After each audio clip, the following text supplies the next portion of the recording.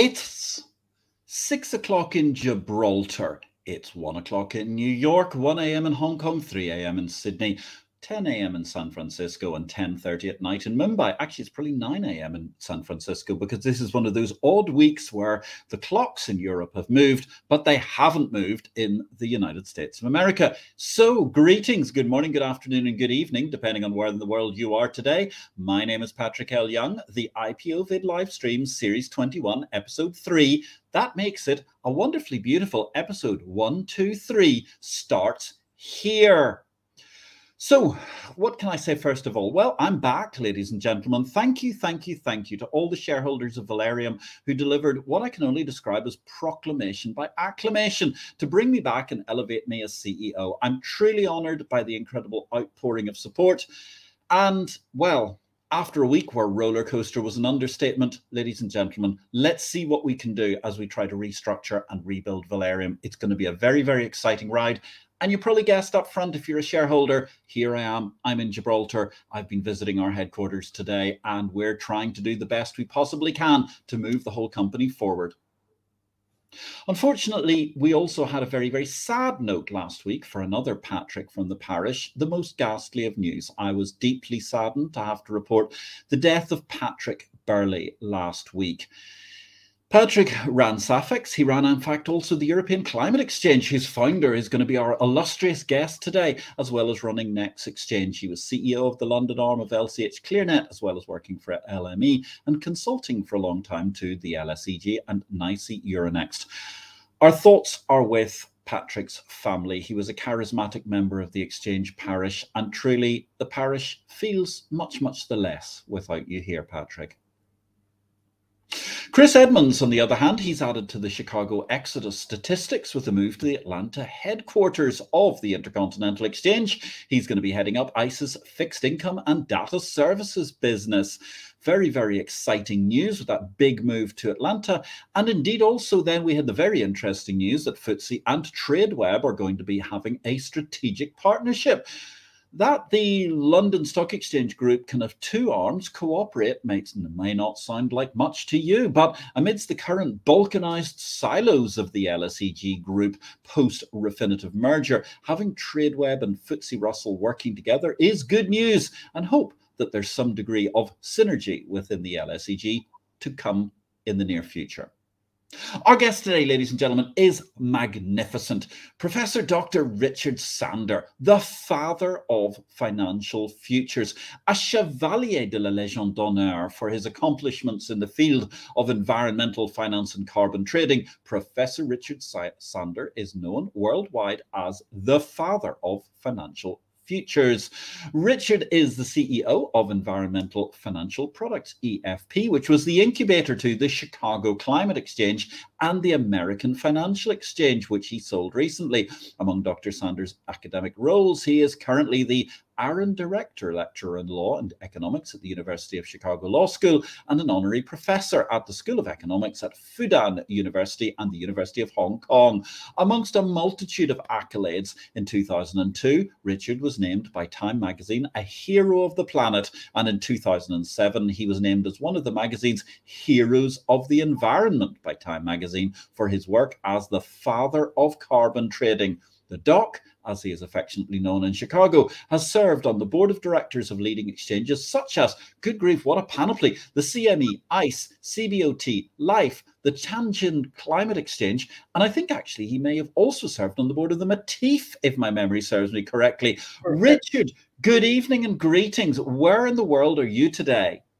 I'm in Sarasota, Florida, speaking to you today on the East Coast time in the United States. Patrick, thank you for that lovely introduction. It's good to have friends. Isn't it wonderful to have friends across this parish? And it's been such good fun having these conversations for months on end. And here we are reaching a veritable crescendo for Halloween, Richard. And I have to say, I love that shirt. It's absolutely spectacular. I think that shirt deserves an introduction of its own. It is an homage to you, Patrick, and knew you might enjoy something that has a Halloween flavor and a bit of Basquiat mixed in. Magnificent, magnificent altogether. Now, Richard, what a journey you have been on in this incredible era of, I think, the most exciting time in the history of the world of exchanges. But tell us, how did you get into financial markets? By accident, actually, Patrick. I did a doctorate at the University of Minnesota on the economics of science and inventive activity, and was a student of microeconomics. I ended up going to my first job in the University of California, Berkeley, in the 1960s. The summer of love and hippies and Herb Cain's version of beatniks going to the flower children. I got there, Patrick, and I started trading stocks, and I did okay, but it was hard not to, because it was the birth of, quote, Silicon Valley, literally and metaphorically, and every company was being developed. A friend of mine joined the faculty, or he subsequently joined, and he said, well, you're doing okay trading stocks, but you really ought to try commodities. And so I did all of the prep work, and I taught a course. And ultimately, a group of the Commodity Club of San Francisco came to me, and they said, you know about ag markets now, and you know about equities markets. Bank of America is willing to give you a grant. We want to establish a exchange in San Francisco. Patrick, this was 1969, and we'd like it to be all electronic. And would you design the exchange and work on an electronic exchange in San Francisco in which we trade palm oil? And so I designed one. I went back and forth to Chicago, trying to figure out, how do I turn 2-bit 4 into either a English-based auction with ascending prices or Dutch-based with descending. Modems were just there. Matching engines were peculiar. Could we design an exchange that was for profit and all electronic? You might imagine that 55 years ago, that was pretty revolutionary. One thing led to the other, and living in Berkeley, you really had unbounded and a permissionless environment. There was no such thing as norms, and I think creativity is driven in a permissionless environment. And so I had watched interest rates move, and I thought, boy, California is a trendsetter. And while they had been quiescent from 45 to the mid-60s, that the world was changing, much like today, Patrick. Overwhelming deficits, unpopular wars, a change in society, revolutions on campuses. It suggested to me that we would return to economic history with volatile rates.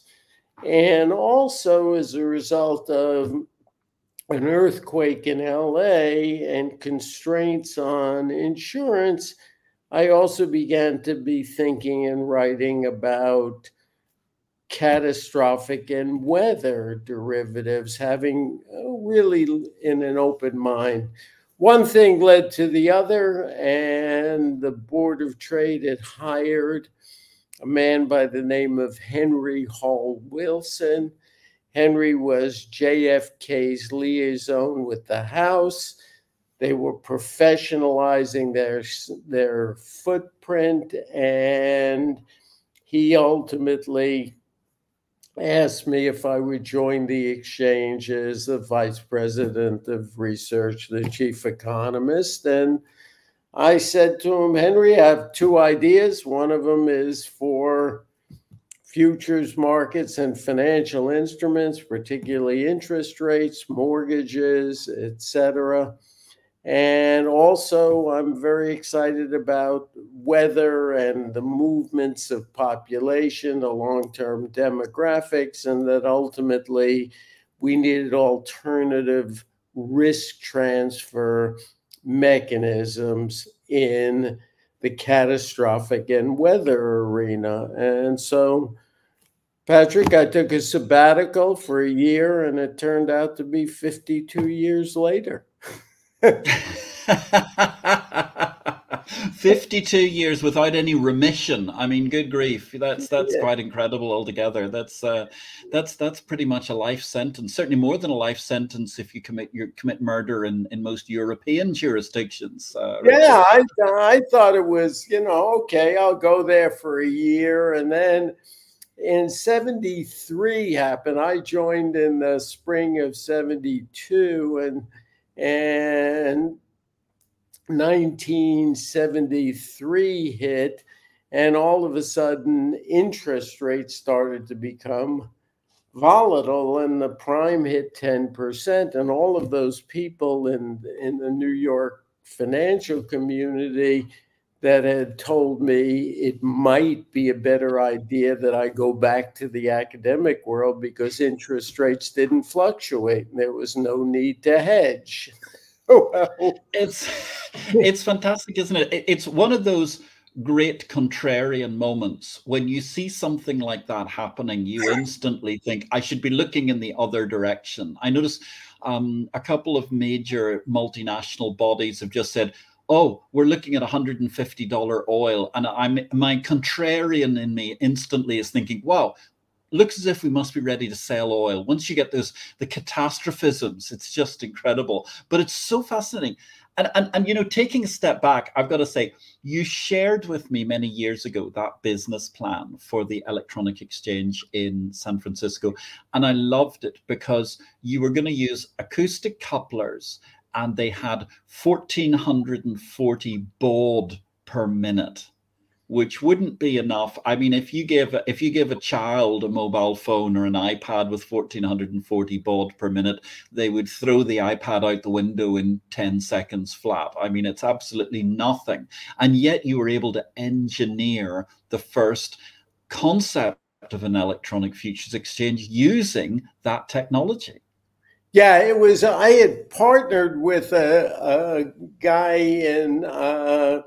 who was in electrical engineering and computer science. He was a professor that had sat in one of my courses on technological change. And I said, why don't you handle the hardware and I'll do the systems design? And we managed to get to GE and couplers and modems. And actually, it would have been feasible. And the founders decided that they didn't want to make the investment. The exchange ultimately did begin, and like most new products, ultimately did not succeed. But you and I know that in these futures markets, if one is going to invent, one has to be prepared to look at the inventive process as a series of clinical trials and expect failures on a regular basis, in the same way that anybody who invests should never expect all of the stocks they own to be winners.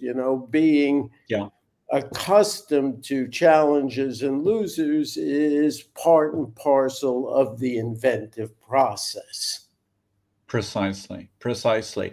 But then, and it's always so interesting because we look at so many products, and I think again there was some element of contrarianism there because so many products we thought were going to be slam dunk great winners over time and ultimately didn't go anywhere. And then other products that people just threw out there because they were either their wits' end or they thought, well, this is a logical addition to something else, have turned into great winners over time.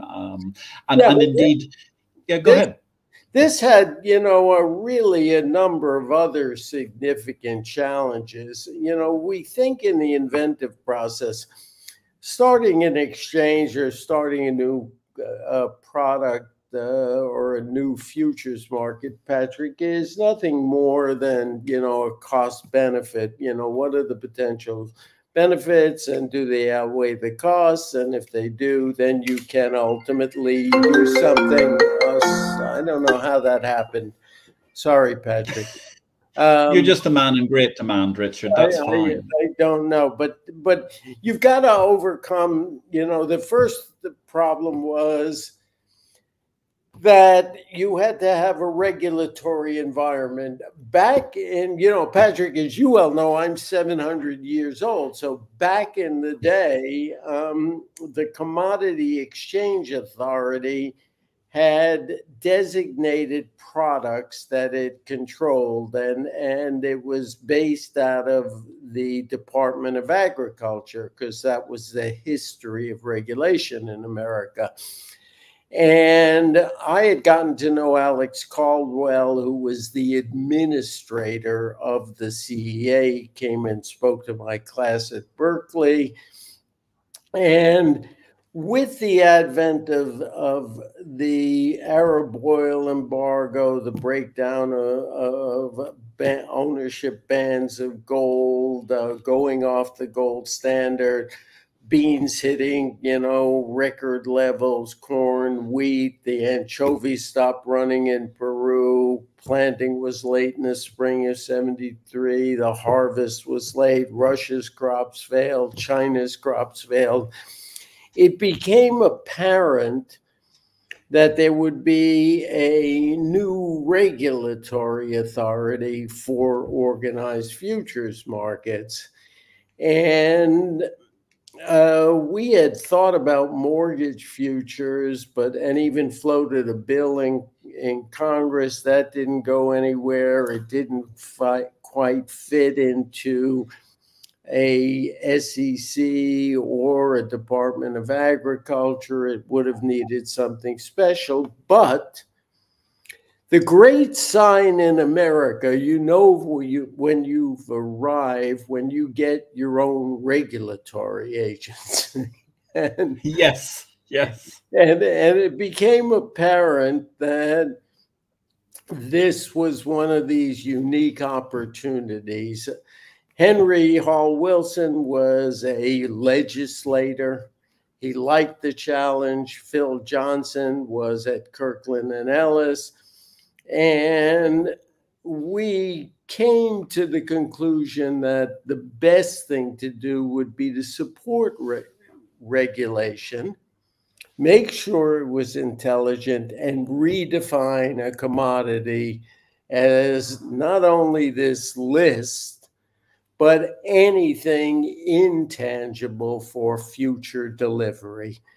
And that would allow for things like catastrophic occurrences, Ginnie Mae futures, and write the legislation that had carved out what was the SEC, but anything that was for future delivery had the regulatory status of coming under the umbrella of this new agency, the Commodity Futures Trading Commission. And given the birth and history, instead of the Senate Banking Committee, it would be the Senate Ag Committee that would ultimately serve as the regulator, and to this day is in fact the governing judicial or legislative operator with regard to the CFTC. And it's an incredible tale, and one which, well, actually, let me just briefly bring in a couple of comments that we have here, because first of all, we have Marcus Ward. Good evening, Marcus. It's lovely to see you today. Thank you very much for joining. Evening, Patrick L. Young, Chief Executive Officer. That's one of my lovely shareholders there, Richard, who was acclaiming me last week. But also, here's a great person, someone who was on this show just a few weeks ago, Anne Berg, saying hello. Hello. Hail, Richard. Kind greetings. A message to you from Chicago there, from another great commodity operator. She's saying hello. And actually, that brings us, I suppose, to a moment where I'm going to give you a brief rest here, Richard, because I'm going to introduce our book of the week, because as you know, ladies and gentlemen, we have a book of the week running at the moment, and it's one that, well, one of two books which Richard and I have discussed a great deal, the other one being, of course, José de la Vega's Confusión de Confusiones. But in this particular case, we're looking at the magnificent book, which was, well, a roman à clef. It was essentially based around the story up to that time of the great stock plunger Jesse Livermore, and somewhat in a fictionalized version. It's an absolutely terrific read altogether, reminiscences of a stock operator. It has been a cult bestseller, I think, throughout the course of the last, well, 7, 8, well, 10 decades now. I mean, it's a century old, this book, first published in 1923. It remains an absolute must read. And indeed, quite fascinatingly, only recently we saw that Caroline Ellison, she of the one of the many FTX folk who turned state's evidence against Sam Bankman-Fried, made a remark on social media saying, reading reminiscences of a stock operator, and it's disturbingly relatable. A tweet she gave out when, well, back in the halcyon days for crypto, when Alameda FTX were at their high point of feigning solvency. Anyway, it's a great book, ladies and gentlemen, always worth a read. I thoroughly recommend it. And Richard, I think that's a tome that you claim to be 700 years old, but it even predates you, that book, in the world of financial markets. Yes, exactly. It is a wonderful read, and I think the audience would do well to follow your recommendations to give it a read. Thank you. So, I mean, Richard, it's incredible. You were there. You were the founder, the father of financial futures. You're acknowledged by the city of Chicago in that great role. But I mean, it was truly fathering, because I mean, there was an incredible amount of nurture, and there were products that nobody wanted in the interest rate field, but eventually you found this fabulous niche. It must have been both the best of times and the worst of times, to quote another great novelist. Yeah, it was. And you might imagine what it's like, Patrick, and I know you will find this of interest, what it's like to be a 30-year-old or 31-year-old kid walking into the hallowed halls of firms like Solomon Brothers and say, "Hi, I'm from Chicago, and I'm here to narrow your spreads." Not exactly a welcoming arms embrace, Patrick, because Ginnie Mae's were traded in first $2, 98 bid at 100. Then the market began in 70, and then it went from 98 bid at 99, but it was still being quoted in half-point increments, and the Chicago contracts were in 30 seconds. Wow. And so you can imagine that if you were there to reduce the wholesale retail spreads, you would be turned around and sent back to middle America. But nevertheless, we gave access, and there's lots of things that you need to do, Patrick, when you invent. In the case of financial futures, it took legislative changes and regulatory changes, and also a construct of designing an exchange. And while we didn't have an exchange, we did have Ginnie Mae permit holders, we had new classes of membership.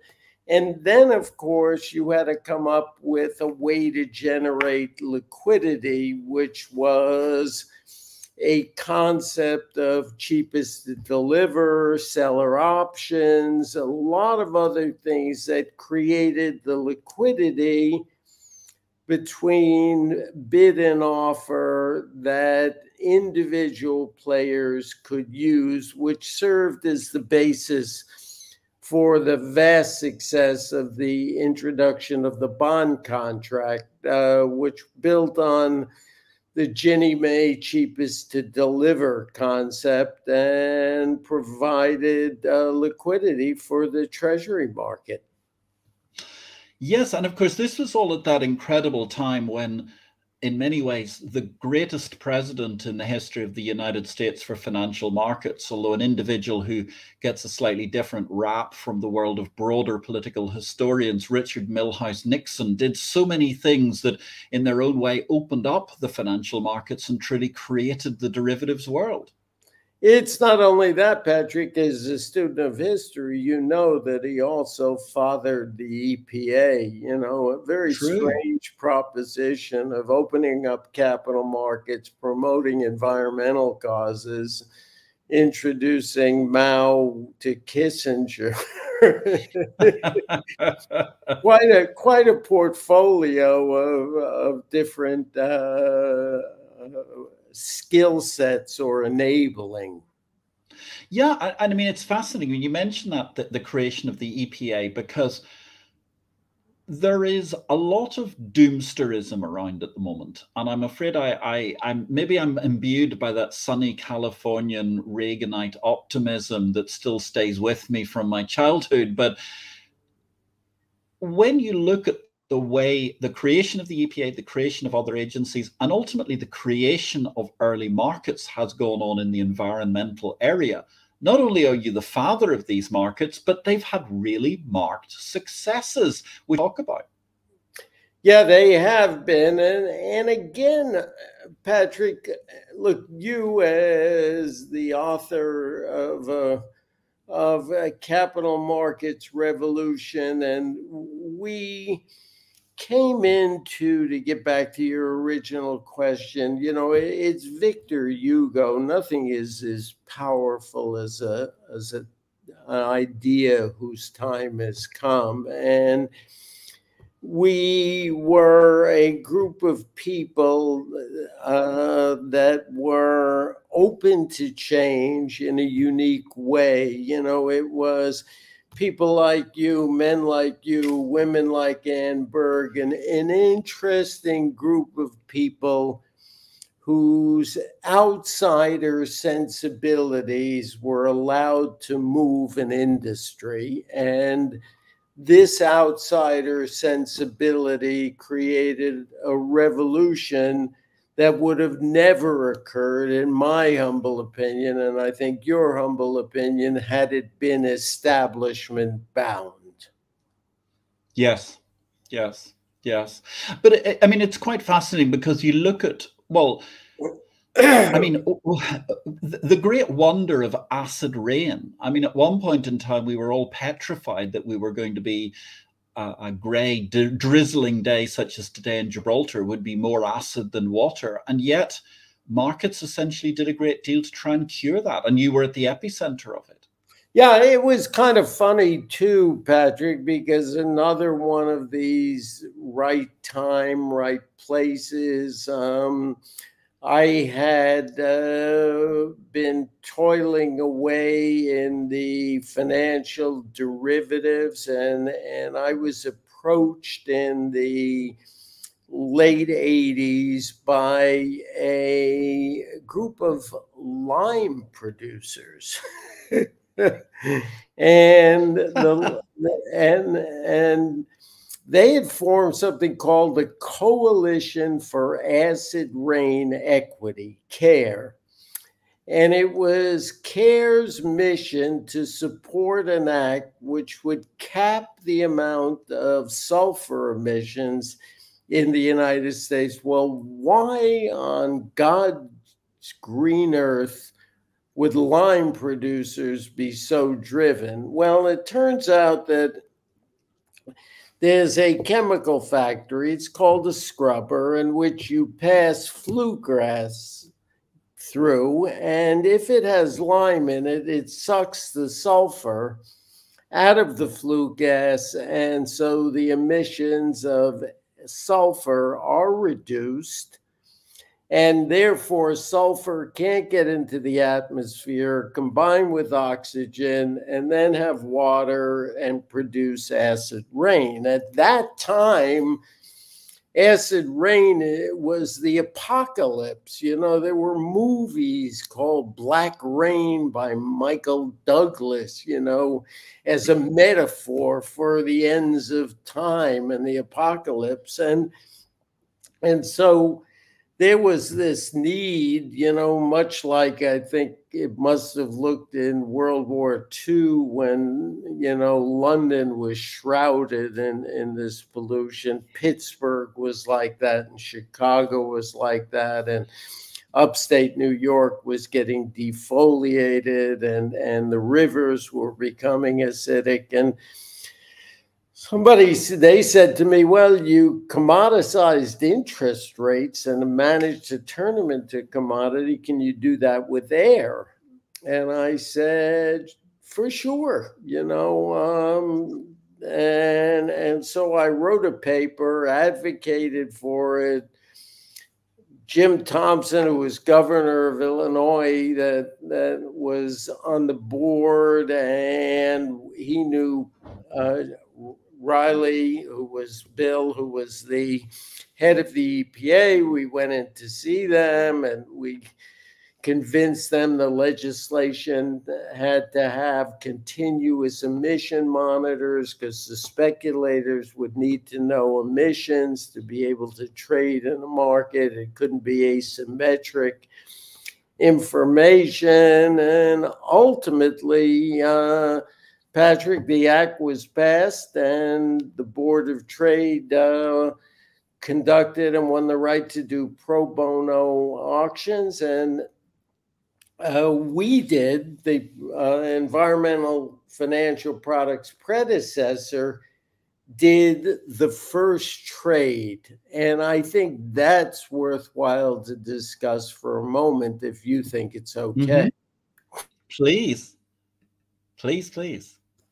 Go ahead. People think that you go and you buy and sell gold and you buy and sell SO2 emissions the same way, and they don't think of the futures market as a financing mechanism. And what happened was we came across, and had a joint venture with Zurich Insurance and a subsidiary called Sandor.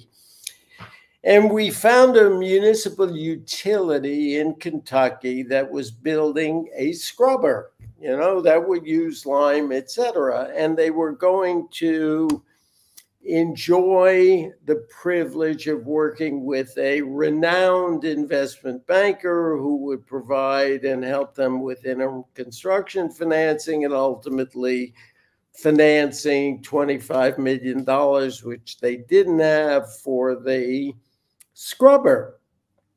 So we said to them, look, how about this? Why don't you cancel the financing with your investment banker, and I will present value your reductions for decades and buy them now and give you the 25 million.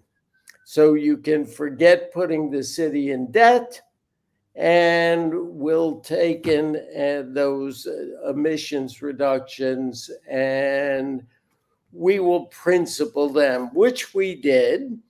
And then we found another utility that couldn't build a scrubber because a scrubber requires acres of land. So they needed to permanently have enough credits in their account so they can continue to operate their utility, not fire people, not close down. And so they had a cost of capital, so we created a zero at their cost of capital and sold them a stream of allowance reductions and financed with a zero coupon and backed into the sulfur price. So the first financing was in effect, or the first trade was a financing of a scrubber. It really wasn't the buying and selling.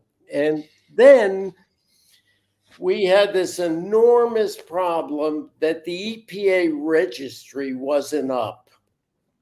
So there was a wonderful administrator who passed recently, Brian McLean. Brian, wherever you are, God bless you. A wonderful man, and we worked with him developing the registry. So I had the deal set, but I could have really been chopped in pieces because the EPA registry wasn't finished and I didn't know when it would be finished. So we did the deal and I turned to the derivatives toolkit and we bought some bond options, and fortunately race went the right way and the trade, and we consummated it with the opening of the registry. So this whole thing, if you look, it says buy and sell, and it looks like Center Financial Products bought some and it sold it to Carolina Power and Light, and it looks like it was a simple trade, but it was a year of unhedged, volatile rates, unknown price discovery, but markets work. They have eyeballs, you know, they can see things. And this was a perfect example about how financial engineering could result in profitability and social good. And that's so interesting because, I mean, obviously one of your books was actually, if I recall correctly, it was Derivatives for Good or Markets for Good, you called it. And it was talking about exactly that precept. And therefore, perhaps, well, let's offer a couple of, first of all, some proclamation by acclamation by one of the world's leading commodity experts. Anne Berg is back. Happy to see your wit and intellect on full display, Richard. Aren't we all, Anne? I think it's absolutely magnificent to see. And it's so good that you could join us today. Now, moving down through the generations, here's a tricky question for you, oh father of financial futures. Hello, Richard, says Natalie Lianto. What is your proudest achievement in your career so far? I think the proudest achievement has been to be a teacher. Patrick, that's what I started out to do. I mean, I wanted to, you know, enrich young minds. I still teach. I have, this is my 60th anniversary of teaching at the college level, Patrick. Whoa. And my first class was in the summer of '63 at Brooklyn College. And I taught an introduction to economics, micro. And I think over the years, whether I've Natalie watched students of mine go on and write PhDs on climate change most recently, or watched former employees. At one point, I think 30% of the CEOs in the top 10 FCMs were my former men and women who worked for me at the beginning. And so I think it's fun to do things and to be first and to be getting your peers to recognize what you've done, but it's even more fun to see your students enjoy that. So that's been my greatest achievement. I think that's a wonderful thing to say, Richard, but I also think you're being far too modest, my dear friend, with all of your great achievements through markets over the course of years. And also, of course, privately building up your world-class photographic collection, which made made a visit to your Chicago apartment so absolutely enchanting from start to finish. I remember many years ago. So tell me, Richard, we talk about environmental markets. How do you view them at the moment? I mean, there are certain challenges, but obviously they seem to be gaining huge momentum.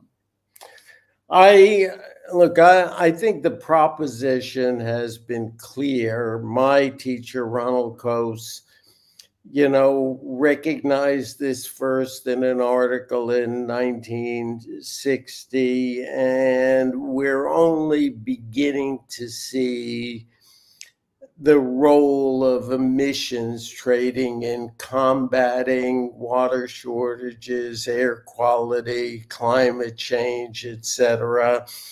And so I think the best is yet to come. I just got back from a weekend in China and lecturing at Fudan and speaking at Tsinghua and the Asian Banker. And I think we are going to be surprised, Patrick. I'll go out on a limb here. And I think we don't hear much about what China is doing, but this is typically their way. But they go and speak at the campuses, and they're no different than college campuses here, where climate change and the earth is a matter of importance. And nothing happens in China, nothing happens in China, and then all of a sudden, new stadiums emerge, high-speed trains emerge, Olympic venues emerge, a Belt and Road initiative emerges. And I think one day China will be on board with emissions markets, and they will be the biggest in the world. And that will be the beginning of the end of climate change as a problem. It's fascinating because I would agree with you, certainly. Once we can all log into AliExpress and Alibaba, the source of so much industrial production, and simultaneously hedge our carbon footprint at the same time over whatever it may be that we're buying, that will certainly be a revolutionary moment in the development of carbon markets. Yeah, I think that just as a student of markets, as you and I, we get a rush into something. Everybody sees a shiny new toy. They recognize it's going to solve all the problems. And then all of a sudden the toy is broken, or it contains lead and it poisons children. And then we clean up the toy and the toy works. And I think environmental markets, sustainability, ESG,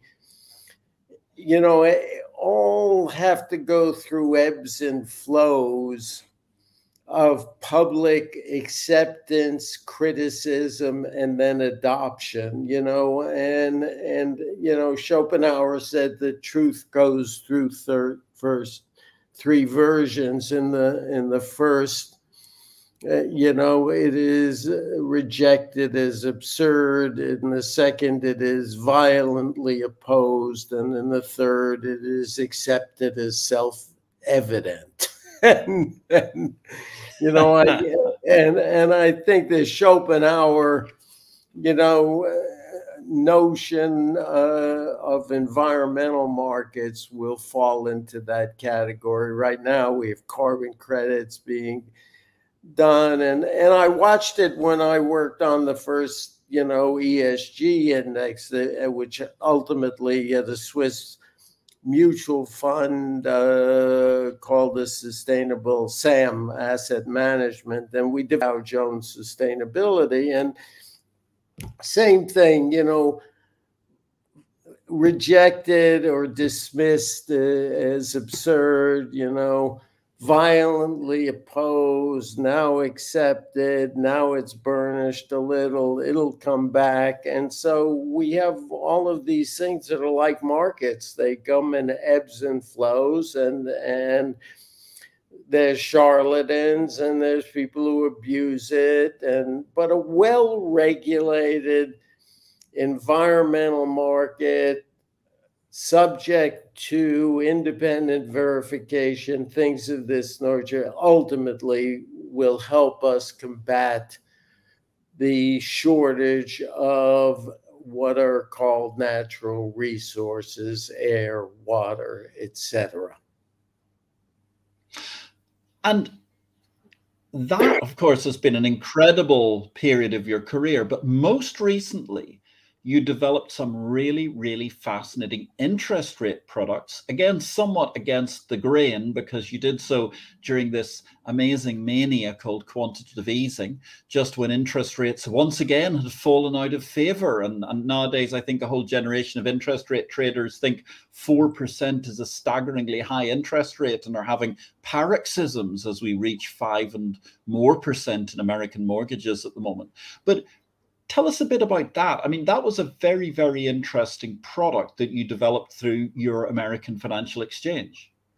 Yeah, that was, Patrick, the same sort of thing. It was in 2011.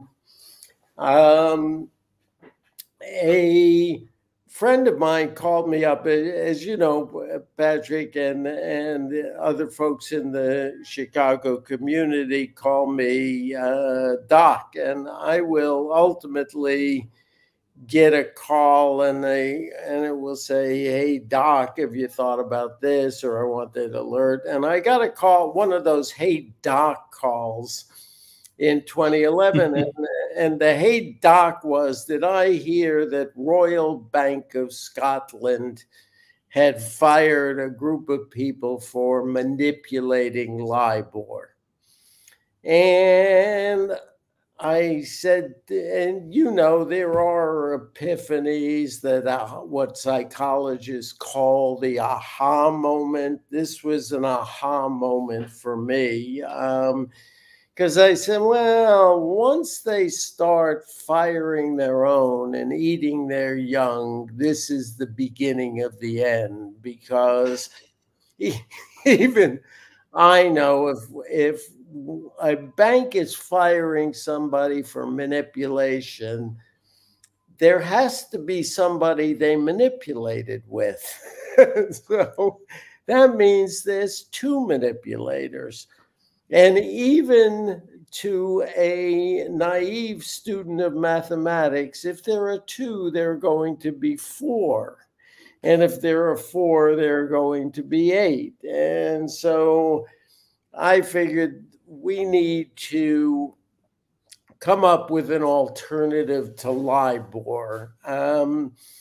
I gave a paper at the World Federation of Exchanges in 2012, said this is the beginning of the end, and decided that the way to approach the problem was not with the money center banks, the four that control it, but was to pay attention to the 5,000 other banks in the United States, and that they borrowed at credit-sensitive rates, and they are the ones that needed a benchmark that reflected their own borrowing and lending. So I got out the old playbook, you know, that I had gone to Mississippi to mortgage bankers, and now I went to Arkansas to regional and community banks. And I ate a lot of pulled pork, ribs, and barbecue, and went to see, you know, banks in Tupelo, and then proceeded to go with my young people to Elvis Presley's house, Patrick, and managed to be St. Louis ribs and Memphis pulled pork and things of this nature, and rural South, and it was a lot of fun. Ultimately pulled together about 5 trillion in assets, about a quarter of America's banking system, set up a central banking platform where they could borrow and lend for each other. And then ultimately the average rate that they borrowed and lent became a Maribor. Now we sold that business to a London hedge fund, a private equity firm, and they're taking it. I enjoy Patrick, as you know well. I'm kind of have a lot of fun planting trees and also watering saplings. I'm not so good, and I don't have as much fun trimming branches. And so my core competency is to invest and then sell. And this is what we did. And so I got a couple of other big challenges, work in China, a few other ideas that I don't want to share with you at this particular point till they're ripe, but there's so much more to do. There's so much that markets can offer, and in a world in which people don't believe in incentives and are loath to recognize the value of markets, I think the opportunities have never been bigger. Hear, hear, Richard Sandor. I think the opportunities have never been bigger. And I think the opportunities, large and small, are enormous. When you talked about at the start of the show about auction markets, I mean, I think we're only scratching the surface of what we can use for price discovery, which are deploying sensibly created and nurtured auction markets for all manner of different products. I think we've grown rather too confident that all markets must be super liquid these days. We're actually injecting a little liquidity into a marketplace can be not a dangerous thing, an absolutely wonderful thing for transparency and users. No, and we're beginning, and everybody said, well, what else can you do? You've pushed the boundary and there's air and water. Well, I teach a course at the University of Chicago, and I asked the students to do 2 things. Then naturally they need to understand markets, and there are some fundamentals, but they asked them to do a class paper. And the class paper is one in which they identify what economists call an externality, a market failure. And then they come up with a way to solve it and invent a market. Patrick, just to give you an idea, they range from this past year, a cap and trade market for space junk. Okay. Marvelous. Which is just marvelous. A cap and trade system for prison population to incentivize legislators to change sentencing guidelines that optimize the use and costs of incarceration versus equity and justice. A market-based solutions to judiciaries that are too imbalanced with Republicans and Democrats, and how to create an exchange system for Supreme Court appointments versus appellate appointments versus local judges.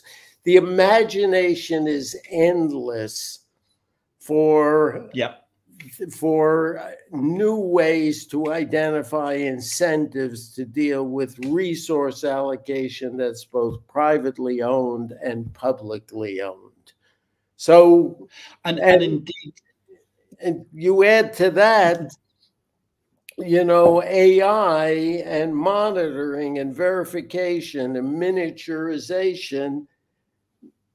the next 100 years or the next 50 years promise to be as productive as 75 was to now, for the last 50 years of the CFTC and financial. Why wouldn't the next 50 years be as rich? I think you're quite right. And actually, I love that idea about space junk because indeed next Tuesday, I'm going to be at the Mansion House in London and we're going to be talking, so the Guildhall in London, we're going to be in a private forum, which is talking about the City of London's space economy at an event that's being chaired by Mark Wheatley, who was a guest on IPO-VID just a few weeks ago. Richard, we could carry on for weeks on end without any difficulty whatsoever. We would starve ourselves to death, but nurtured by such ideas. However, I'm going to have to ask you that burning question. And indeed, you are more actively involved than many, many people because you wrote the foreword to Capital Market Revolution. Richard Sandor, where does the capital market revolution go next? Well, Patrick, you just identified it yourself. How about space? How about, all kinds of air control with space travel? How about the purchase of routes, the purchase of gate space, the use of satellites? How about social problems, worlds that we don't imagine? You may laugh at or wonder about people who, like Elon Musk, who speaks about populating Mars, but between AI, a world that will be tremendously different, we're going to need more efficiencies and adaptations of capital markets to meet a world that will be resource constrained and that will be interplanetary. And one may laugh at that, but these are questions that are going to rise. The space junk is the perfect one. We're going to put up more and more pieces up there. They're going to crash into each other. It's like the Wild West now. And the capital markets will expand from both the micro and the miniaturization in the world to the exact opposite, to the galaxy of the world. So I think there's never been a reason to be more optimistic and watch the expansion of capital markets. What a wonderfully optimistic note from the father of financial futures, ladies and gentlemen. It has been a joy. Sadly, we are resource constrained by time that we're going to try and fit this all into an hour, but there are so many more hours to come that we could be talking about this for years to come, I think, Richard. Thank you very, very much for joining this show. Thank you so much to those who interacted today with the father of financial futures, Marcus Ward. Great to see you. Natalie Lianto, thank you for a great question. All hail to Anne Berg as well, a great voice and figure in commodities, who was talking to us just a week or so ago on this show as well. Let me say thank you very, very much also to our production team, Herminia, Natalie, Fernando. You did a great job today. And also, ladies and gentlemen, All Saints Day tomorrow, so there is no Exchange Invest will be published as everybody is out of the office. I wish everybody a lovely holiday in our offices across the world. I will, however, be in Gibraltar working because such is the lot of the average everyday CEO these days. And indeed, Richard, thank you once again. A magnificent show, ladies and gentlemen. Catch all of the books of Richard Sandor, all of his writings. They're just so fascinating altogether. Next week, we're going to be inside the Ice House in London with a fabulous guest coming up from there. Of course, the Intercontinental Exchange, another body on whose board Richard Sandor formerly sat. My name is Patrick L. Young. I am the Chief Executive of Valerian PLC this week. Gosh, that sounds so exciting to say.